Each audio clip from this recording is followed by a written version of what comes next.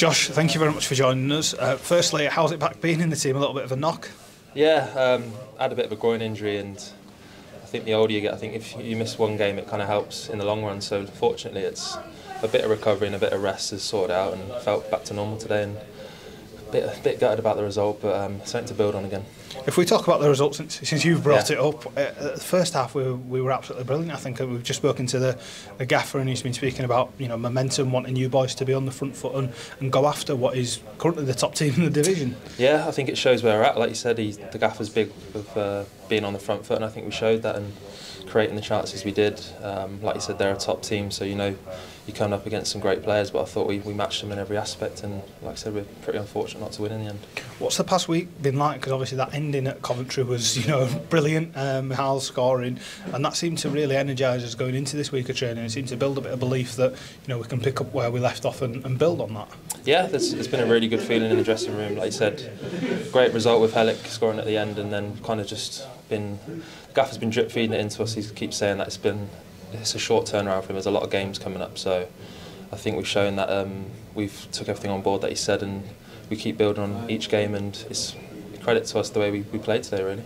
It's an interesting one for you positionally today, because I think when most people saw the team sheet, they will imagine that you two will have spent more time tucked in rather than you, but it worked out more often than not it was the other way around. Yeah. But you two have the ability to swap and cover each other. That must be nice for you, that one of you can go and one of you can stay, and you've got that flexibility. Yeah, I think we're both versatile in that aspect, and Htafc showed it today. I thought it was brilliant, bombing up and down the wing and helping me out at times, so I think we balanced off quite well, and yeah, I mean, I'm happy to play wherever the gaffer wants me to, so we'll see where I end up. But no, I really enjoyed playing the left of the back three. I think it's been something that I've not been used to recently, but I've come into it and I want to keep pushing on, really. I've enjoyed it.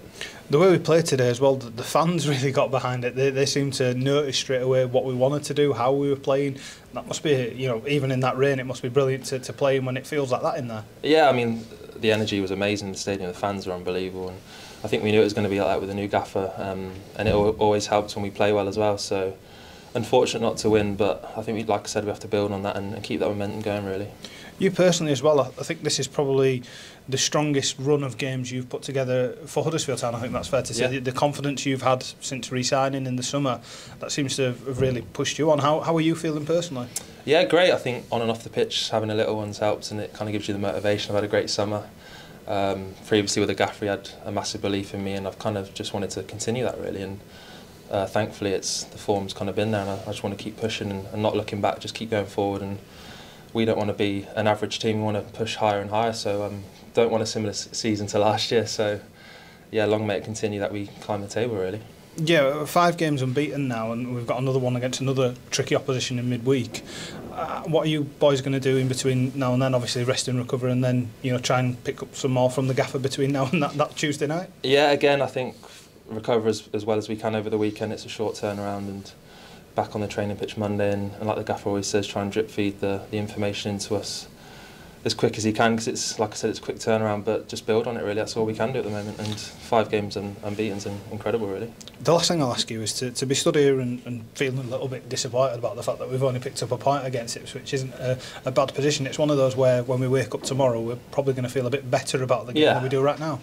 Yeah, I think we've had some tough defeats here to Norwich, and I mean we played well against Leicester, but I think it's a performance that we should be proud of, and like you said, to be disappointed is a credit to us, really, so it shows how far we've come. Josh, thank you very much for your time. Cheers.